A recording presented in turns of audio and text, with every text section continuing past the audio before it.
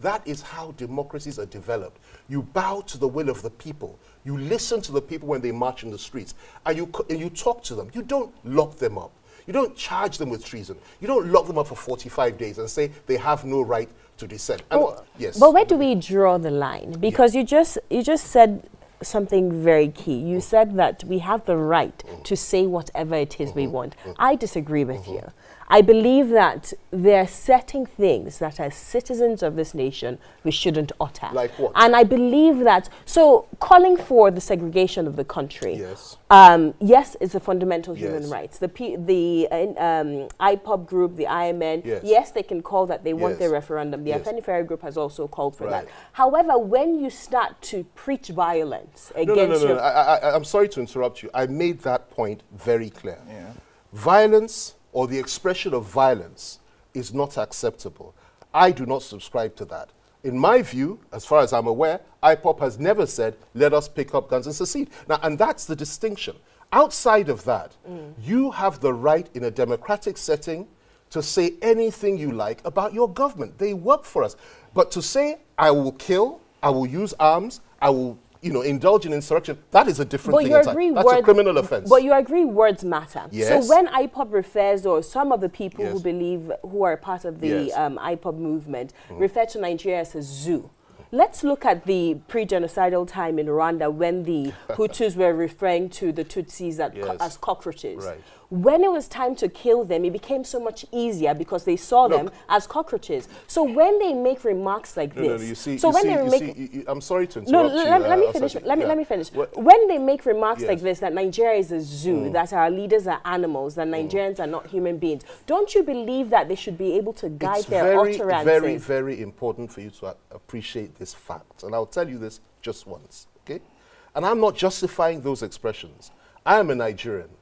I do not believe that Nigeria is a zoo. And neither do I agree with that kind of language to be spoken about my people. But I also recognize the fact that people that have been hurt, wounded, marginalized, killed, slaughtered like flies, have had their children butchered before their very eyes, and so on and so forth, are bound to indulge in that sort of language.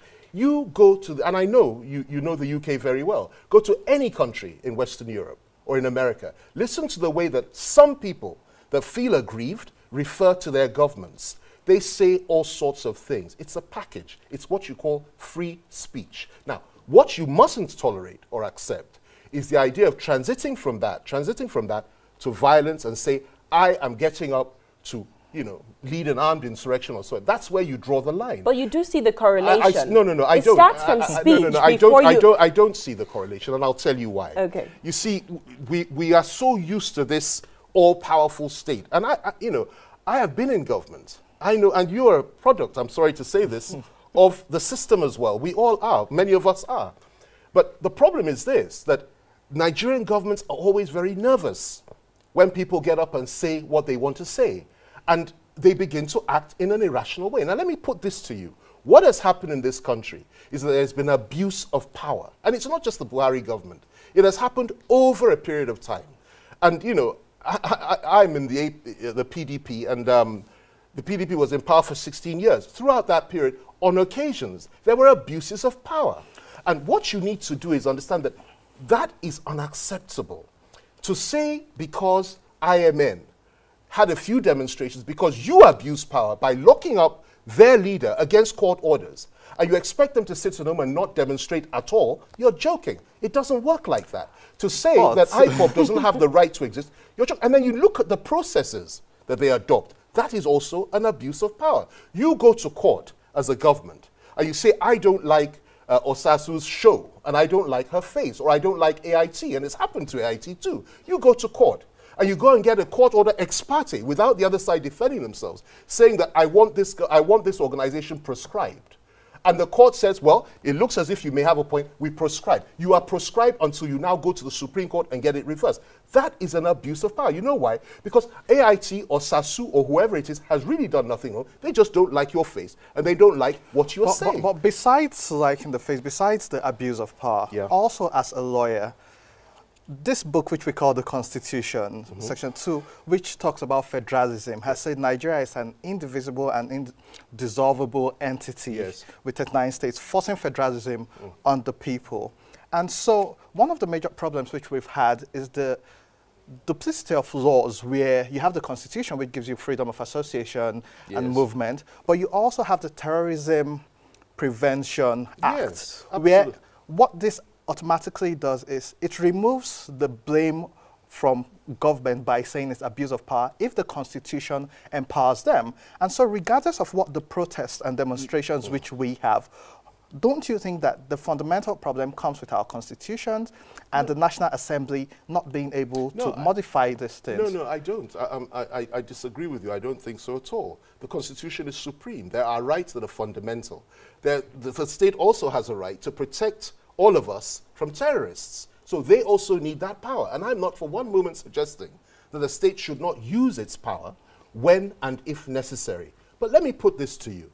You do all you've done to IMN, you and their leader and his wife. You do all you've done to IPOB and their leader and his family. You've done all that. Why is it that you don't apply this massive power that you have to Fulani herdsmen, or you don't apply it to other organizations that are involved in armed struggle, that are killing Nigerians, that are butchering us morning, day, and night? And this is something that they need to explain. You ban IPOB, you ban IMN, you proscribe them and describe them as terrorists. You go to court and you get a court order under the Terrorism Act. Fair enough. Why is it you can't do the same with the herdsmen? And I feel passionately about this because I said it earlier and I'll say it again. We are here, we're going back to our respective families and so on and so forth. But blood has been spilled. A couple of weeks back, you had a Catholic priest butchered in the streets of Enugu by herdsmen. You had the daughter of the leader of Ffk Ait, and I'm a Yoruba person, okay? His daughter butchered in the streets of Owo, in the southwestern region of this country, by herdsmen.